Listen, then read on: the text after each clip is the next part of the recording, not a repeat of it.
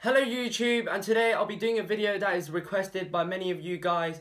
In this video, I'll be showing you guys how to legit check a YONEX Badminton racket. But first, let me give a shout out to my sponsor Longtang. They're an authorized badminton dealer in Hong Kong that sells genuine products at much lower price than basically any other place. They offer international shipping, so it doesn't matter where you are in the world. Or if you're in Hong Kong, you can simply visit their store and you get to see loads and loads of different rackets and accessories and shoes and whatever. Everything is there. Just click on the link in the description below to visit their site. So, since my sponsor is super awesome, they sell rackets at a much lower price than basically any other place, and people are wondering how is that possible? Is it because those rackets are fake or something? Well, the answer is no. All their rackets are genuine. Let me just give you a mini list of all the rackets that I own, and bear in mind I legit checked all of them and they're all genuine. So, Poison Cobra verified, Longtang. The rackets are Arc Saber 11, Voltric FB, Astrox 77, Voltric Lindan Force, Victor Jet Speed S12, Li-Ning Airstream N99, Gold Medal Chenlong Edition, 2 Jura 10s, 1 Jura Z Strike, Arc Saber 10, Taufik Hidayat Edition. So as you can see, there is loads and loads of different rackets that I got from Longtang. The reason that Longtang can offer these amazing rackets at such a low price is because they have extremely high stock numbers. Literally, if you look at the photos on the screen right now, this is just a small portion of the amount of stock that they get. So they basically just outcompete everyone and they can sell it at a much lower margin. Many of you guys have actually shopped at Longtang and you guys actually contact me saying, oh, it was a great service, I got my racket, this and that. If you'd like a shout out on the YouTube video, then make sure you share your experience in the comment section down below on my badminton videos and you might be featured. So let me just give a quick shout out to 3 people that have already shared their experiences.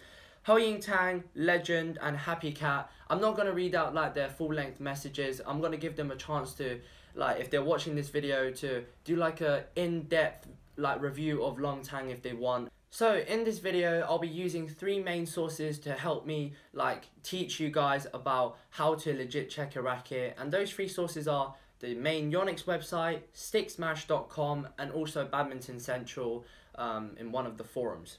All 3 sources will be linked in the description below, so if you want to have a closer look yourself, just hit the links below. I actually learned quite a few things from these articles. It's actually quite amazing. Although I know how to legit check YONEX rackets, these articles actually give so much detail and props to them. Let me just clear up one big misconception about identifying fake rackets first. Some people are saying that, oh, if your YONEX racket has the word SP written on the shaft, it means that it's fake. That is totally not true. If you haven't seen my other video about fake rackets already, it's in a link in the description too. Basically in that video, I kind of exposed this other YouTube video that was trying to say that, oh, all rackets are fake if they have SP. SP means Singapore and it does not mean South Pacific. It's been confirmed by Longtang, YONEX themselves, my badminton stringer who's been stringing for over 35 years, and he's been in the badminton industry for even longer, and various other people, for example the YONEX team at the events. But regardless of whether it means South Pacific or Singapore, the word SP does not mean your racket is a fake. SP is simply a country code. It is just used to identify what part of the world, what kind of region of the world, if I would say it in a broader term, the racket is meant to go to after it's been produced in the same factory in Japan. If it says SP strictly, you could say, oh, it's only meant for Singapore. But since Asia is so big and all the links are kind of connected together by Sunrise, Sunrise is just a YONEX distributor managing the Asian parts of the world. And so SP rackets end up in Hong Kong and various other places like Vietnam too, so please don't worry. So, now I'm going to run through the list of things that you need to do to legit check a YONEX racket. I'm going to go from the easiest things you can spot to the harder things to spot. So if you just follow the order that I'm going to go in, it's going to make your life a lot easier. I'm just not going to put it in randomly. So if you go to a store and you find a racket that is way too cheap and it's just ridiculous. For example, getting a Jura 10 for £10. Jura 10s are £90 on Longtang and they're normally £200 or at least £150 on other websites. £90 from Longtang isn't too low because, I mean, if you look at the production margin of these rackets, it cannot be so expensive that they can't sell the rackets at £90. The second thing you should look at is the general quality of the racket. You can look at the weight of the racket. As you know, most YONEX rackets are actually quite light, especially the high-end ones. So if you actually pick up, for example, like a Jersey Strike and it feels like it's made from like solid steel or something like that, then you know something's wrong. You can also look at the design and also the paint quality. For example, if you look at this racket, the Voltric Z-Force 3 that I have painted myself, this would definitely not pass off as a real racket. If you go on eBay and you just search up Voltric Z-Force 2, you can find loads of fakes there for like £30, £40. And my friend actually bought one. And when he got the racket, immediately you can see the paint isn't very good quality, it's the wrong shades. For example, like the glossiness or the matte finish is not completely perfect, it's just really off. And if you see it, you will just know it right away. Also, if the painting of the racket has like bleeding ink, and what I mean by that is if you look at like the intricate designs and the ink is like, look like it got smudged or something like that, then it's definitely fake. Because YONEX has very good production quality and their stuff won't start bleeding. Also, if you look at the different parts of the racket that is attached by glue, for example, the actual grip itself and also the shaft, this part is attached by glue. If the racket starts making some weird noises and it doesn't just feel like it's held together firmly, then it's most probably fake too. So just recently my friend told me that he got a Nano AZ Speed from his cousin. Right off the bat, if you look at it, it looks fairly legitimate.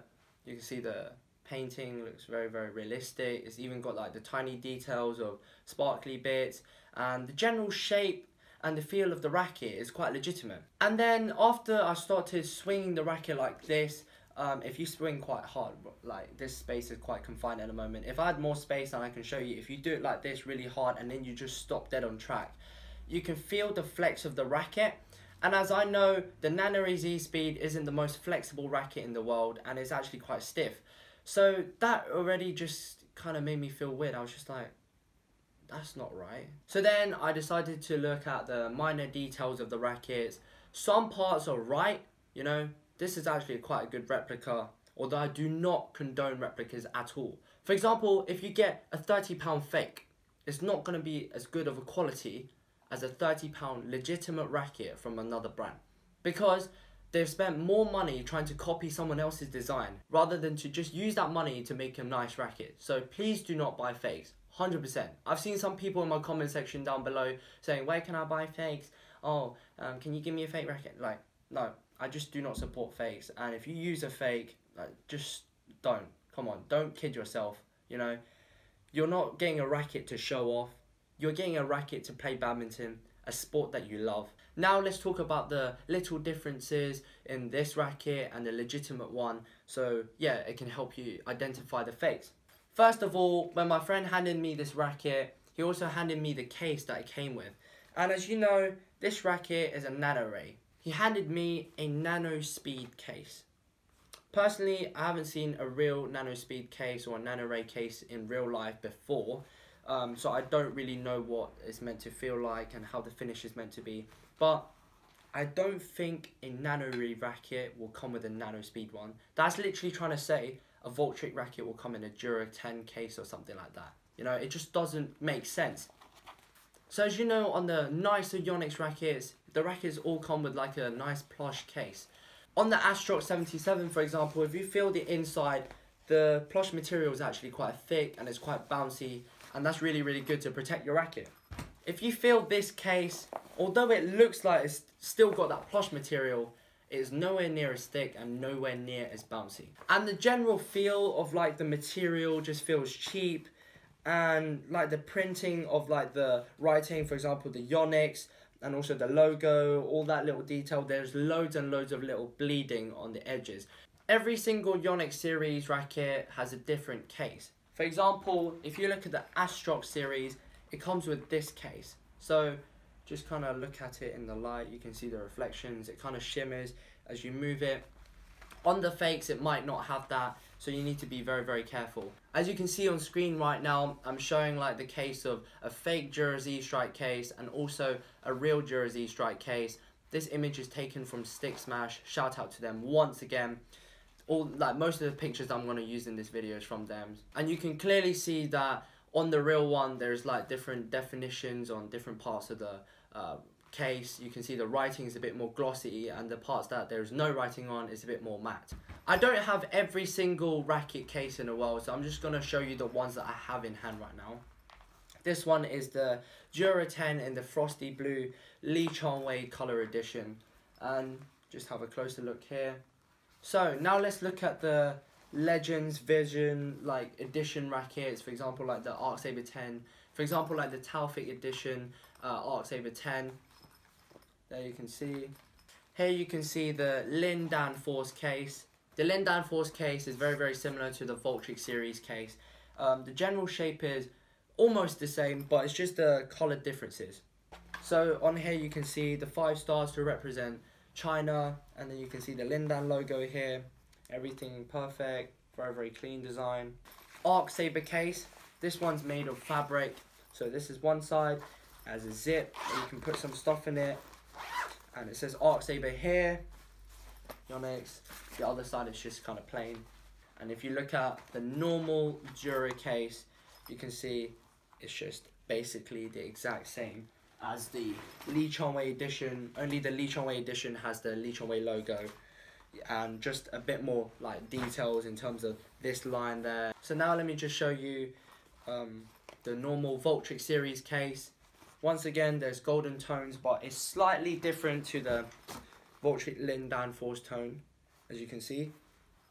You can see the Voltrix tri-voltage system logo here. I know this video is mainly about YONEX rackets, but I'm just going to show you the other 2 rackets that I have. This one is the Victor JetSpeed S12.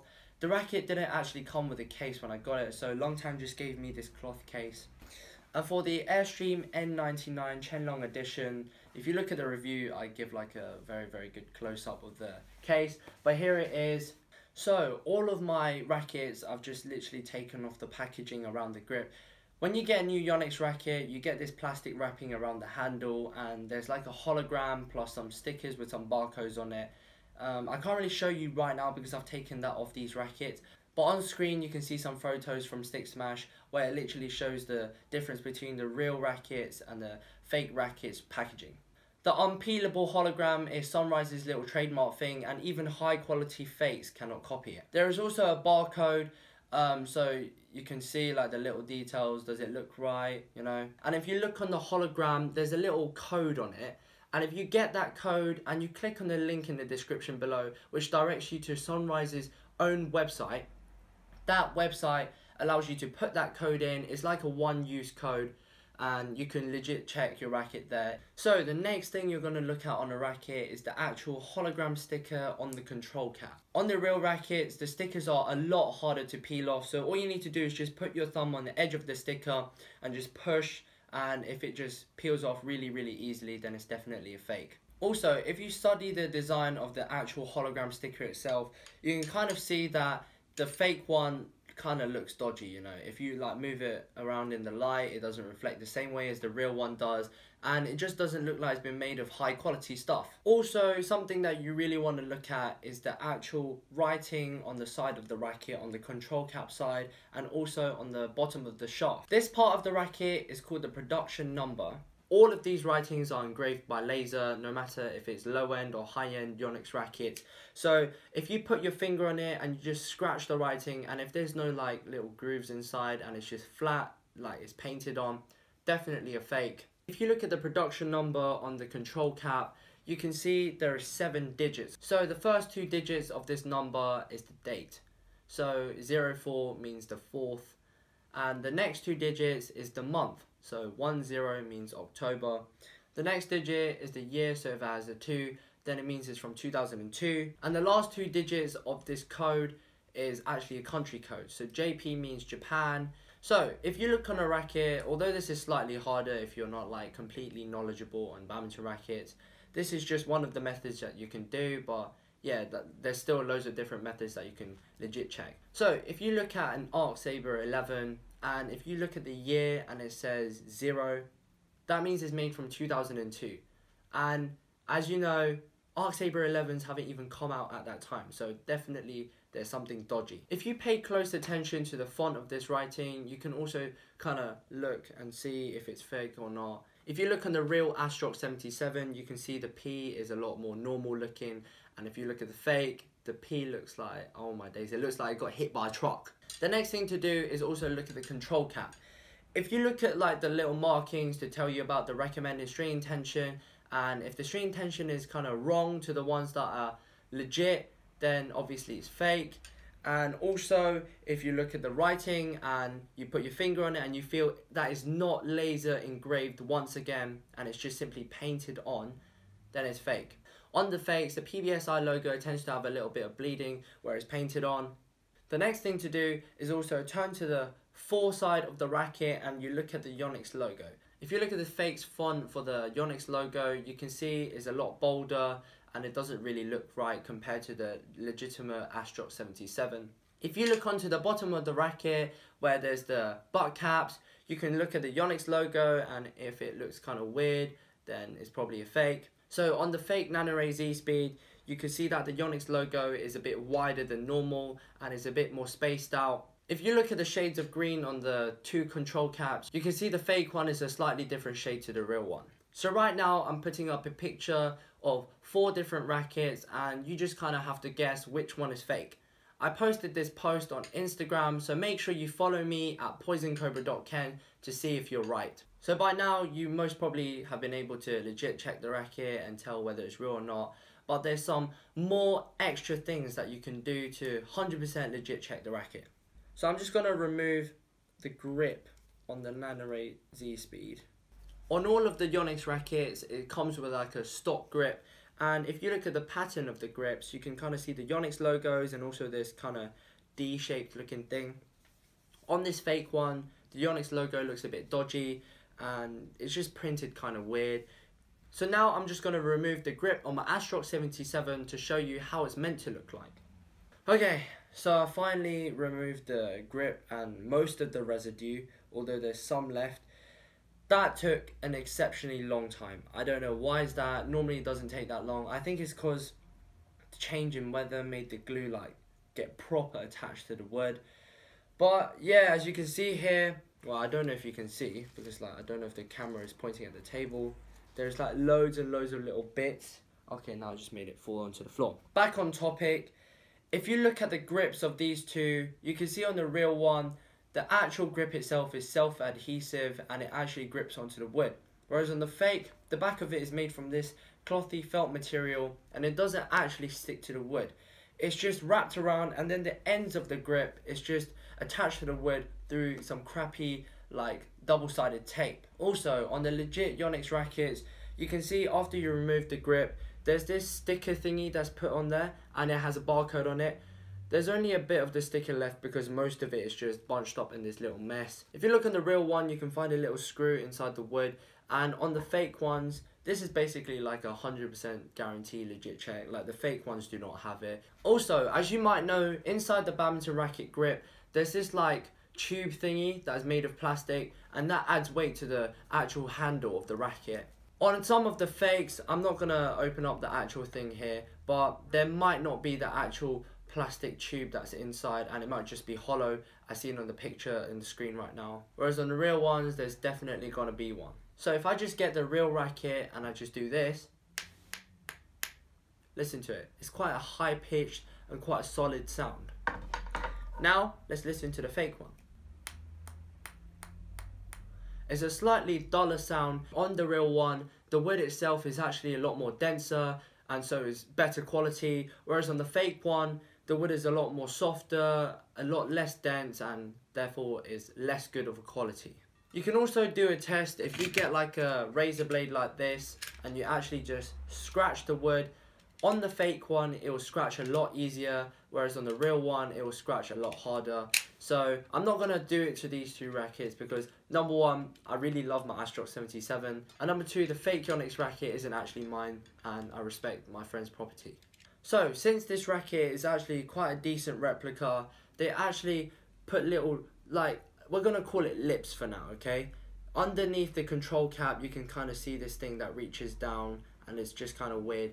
Some of the fakes, like actually most of them, do not have this. Now let's move on to the final sector of the legit check, and this part can only be done if you're very knowledgeable about badminton rackets and you've kind of experienced them in real life. The first thing you could do is test out these rackets by actually playing with it. Does the racket perform as it should? Does it hit clears well? Has it got good accuracy? Does it show the traits that it's advertised to be? Does it match with the other reviews that people are giving? Another way is if you look at the shaft, it's also quite hard to notice because sometimes you do not know. If the shaft is a lot more thicker than the normal YONEX rackets, then it might be fake. But to be honest, you can't really judge where a shaft is really thick or thin unless you have a racket next to you to compare. The Nano Z-Speed has quite a stiff shaft, whereas on the fake it's actually quite flexible. And probably the hardest legit checks that you can do is with the sound. This way you can't really tell whether it's real or not unless you're like super experienced. But occasionally on rackets you can hear the difference, because in YONEX rackets they put something called the sound filter. It creates that kind of explosive sound. For example, in the Vultry Z Force 2, when you smash you hear like a thunderous boom. On the fake ones, they might not have that technology to implement that, so when you smash, it kind of sounds dodgy and it doesn't really sound that powerful. Thank you so much for watching this video. If this video helped you out or you enjoyed it in any way, please leave a like and we'll try to get this video to 250 likes. If you want to see more legit check tutorials on like different items or different brands, simply comment it in the comment section down below and I'll do it. Please like, subscribe and turn on my channel. Bye bye!